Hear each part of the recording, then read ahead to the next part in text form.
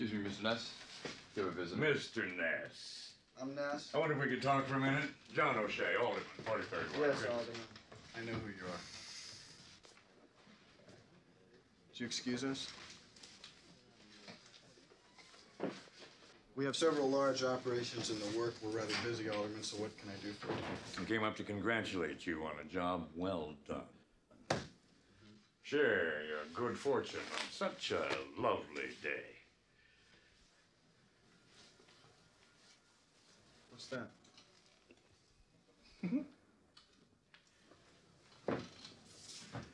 What is that? Mr. Ness, you're an educated man. Let me pay you the compliment of being blunt.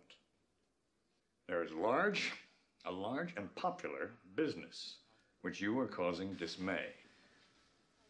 Why don't you just cross the street and let things take their course? Come in here, please.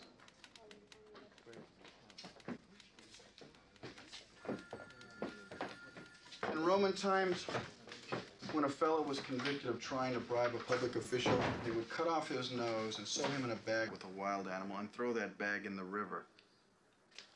You tell your master that we must agree to disagree.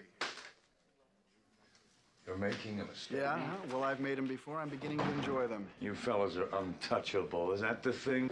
No one can get to you? Yeah? And you tell Capone. Hey, everyone can be gotten. Then I'll see him in hell.